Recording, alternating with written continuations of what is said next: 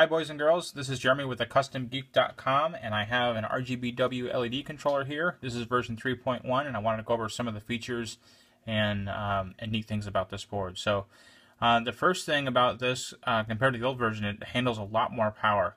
The connectors are 5mm instead of the old 3.5. I'm going to switch here to the boards. The new connectors are 5mm, the old ones were 3.5. The layout is a little bit different. I think it's a little bit more efficient. Pretty much everything else is the same, except for the actual board. The traces here, if I can get this in the light, you can see there's a single trace carrying power here, and there's traces here that go over to the individual channels of the LED, and that was good. This one's a lot better.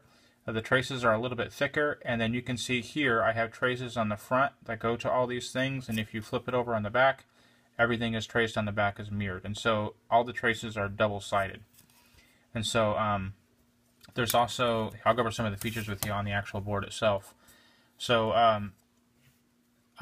we added a 10K pull-up to the reset line. So if you're uploading this with an FTDI adapter, that'll help that to go a little bit smoother.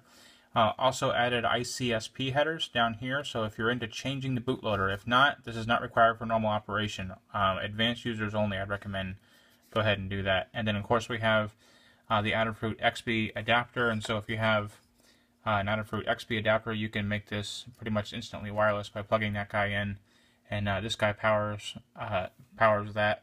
This controller powers the XP adapter as well as communication line straight to it. So some of the other features, as with the other one, if you're not familiar with the other one, this is a serial control, and the serial control is either RS-232 or it is TTL, which is 5-volt logic. So the chip does the translation between the two. It talks to this guy. It has some buttons here, and it also has an IR sensor. So I'm going to go over these functions next. Okay, we're going to go over the functions here, and we'll start with button 1, which controls the white LED. If I push this, just click it there shortly, you can see that the LED turns on. It goes to 10%. If I click it again, 20%, 30%, you get the idea here. Now when I get to 100, it doesn't do anything. So how to turn it off is you need to push and hold it for longer than a half a second, and it'll go to off. It'll fade to 0. Now in the same light, if I'm at 30%, and if I push and hold it, it'll also go to 0. Now if you want to get to 100 without getting a sore thumb, just push and hold for longer than a half a second, and it'll go up to 100. So it's a way to get manual dimming control of your white channel if you don't want to use serial commands. So let's go ahead and turn that off. Our other button here is going to go, it's going to cycle through the colors, and so here's red, and then green, and then blue. And you remember this from the old firmware if you had an older board or if you watched the other video. So it'll cycle through all the solid colors here, and a few of the mixed colors, magenta, cyan, yellow or gold, and then go into RGB white. Now the next button is going to go to color cycle. Now here's where things change a little bit. If I'm cycling in color, and this camera is kind of blowing this up a little bit, so I apologize about this, but it's cycling here, and if it goes around, and if I like a particular color, I can tap it and say, okay, freeze. So it'll stay on that color. And so if I tap it again, what it'll do is it'll start the whole cycle again. And so how do I turn it off? If I pause it, and the same thing to turn this guy off, if I push and hold it, it'll go to 0. And so that's some button control. Also too, everything is stored in EEPROM, the state of this button, and so if I have, if I'm on blue, whatever, it doesn't matter. If I'm on blue and I unplug this and then the power goes out and it comes back on, it'll go to the last state that it's in, including the custom color that you pause the cycle on. It'll save that as well. So that's really, really cool. So another thing I want to show you is the IR sensor. So previous versions I did not write any support in this. The hardware is there, but the software was not. And so I want to show you something. Now if I switch modes in this, what I'm gonna do to switch modes is I'm gonna unplug the power. I'm gonna hold down both of these buttons, and then I'm gonna apply the power back. And you can see, I don't know how well this video will show, but that LED flashes about 20 times really, really fast. And what that means is now it'll listen to, ta-da, an IR remote. And so now we have this IR remote, and this will give commands to the controller via IR. And then there's a bunch of commands. I think I'll go over that in a separate video. I'll take you out to my kitchen where I have this I have some under and over cabinet lighting installed, so you can get a better idea what's going on. And so that's in IR mode. The buttons work in IR mode, but not great because it spends a lot of time listening for a timeout for IR. So they're not very responsive. Sometimes they don't respond, which is why I made 2 modes. So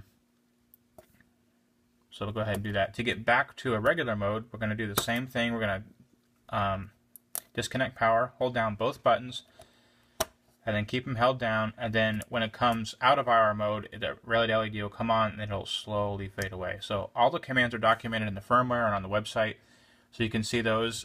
This remote, what remote is this, you say? This is a remote from Adafruit. These are emit standard NEC codes, and so there's a lot of standard NEC codes that this guy emits, and these are available on Adafruit.com. There's a link on the post for it.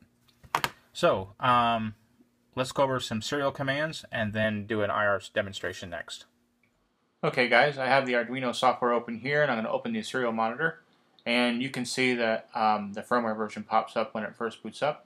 And I'm going to go over some of the serial commands here. So this is the code. I have the code open here, and I'll have these commands written in the manual. Here's some of the IR commands right here, and then we're just going to go over some of the serial commands now. So there's 4 basic commands to control the 4 channels, the RGB and W channels, and so those commands are white, red, green, and blue. So if I wanted white at 45%, I type in white 45, and I would get white at 45%. Whoops. A great time to show you the all off command. That's all off. Now if I type in white 45, now white will go to 45%. And so in the same light, that works with red, green, and blue too. You can mix custom colors and whatnot. Scrolling down a little bit more, we have go blue, go green, and go red commands. So if I wanted blue, instead of typing blue 100, red 0, green 0, I can say go blue, which means I want everything blue and the other colors off. So when I do that, it'll say blue, it'll shut off all the other colors and go blue 100%. And so I can shut those all off. Outside of that, I have some other colors: magenta, cyan, gold, RGB white, orange, light blue, light green, violet, pink, and RGB warm white. And so I can say pink, and I will get pink. And so I'm not going to go through all the colors because it'll get boring. And so there is a cycle command. So if I go to cycle, it'll give me a cycle started, and it'll just basically color cycle that that guy there. I can say go ahead and pause, and sometimes it'll wait a second or two till it catches the serial check, and then it'll say cycle pause. It'll pause on the cycle. I can control the speed of the cycle by saying rate. But if I say rate 4, what that'll do is that'll change the speed of the cycle and make it faster or slower. Also, I'm going over these. Ramp is, notice like if I type in all off, how fast that LED fades out, you can control that by the ramp. The default value is 4. If I put the ramp at, let's say 2, and I say blue 89, that's a much faster ramp up than 4. So you can control the speed of that here. We'll put the ramp back to 4 and then turn all the LEDs off. So the ramp and the rate. The stay is if you have the cycle going. Let's say the stay we want to be 3, which is 3 seconds. And so what that does is you can see when the cycle is going, and let's see if I can maybe knock some of these lights. I don't know if that'll make it better or worse, but the color cycles now, and the stay is how long it pauses on each color. And so it's going through and it's pausing 3 seconds on each color because of that value there. And so we can go ahead and send pause command. Let me turn this back on here. And then now the cycle is paused. We can turn everything off, and then all LEDs are off. And so scrolling down here, that's the ramp. Bright and dim are RGB only. And so if I have, let's say I have pink, and pink is on, and I want to say dim. What it'll do is it'll knock the RGB values down by 10%, and then it'll also display what the current RGB values are through feedback here. And so I can keep going dim, and it'll keep going down until they hit 0, and then of course they won't be on anymore. They'll just go to 0, and then they won't get any dimmer, obviously, but they won't get any brighter either. The same thing with bright. I can brighten. Now brighten will brighten all RGB channels, so all the channels are going to come up a bit on that. And that's how bright works. There is also stat.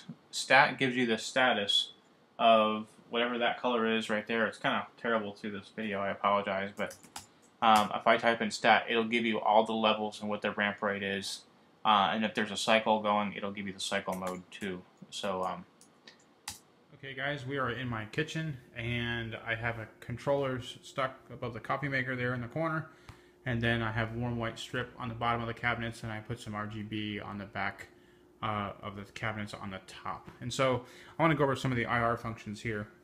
You get kind of a better idea of what's going on here. A little bit easier on the camera. I apologize, the remote is kind of hard to see, but I'll have a picture up there so you can see what I'm doing.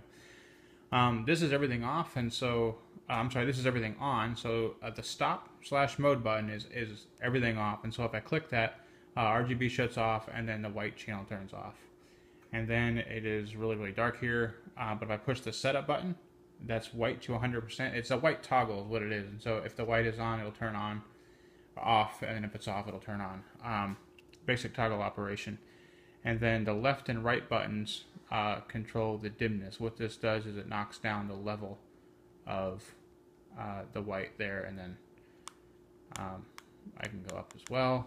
And so that's that. And then the keypad numbers, the 1, 4, and 7 are the red, and the 4 is simply a toggle. And so there is red, and then it'll toggle off.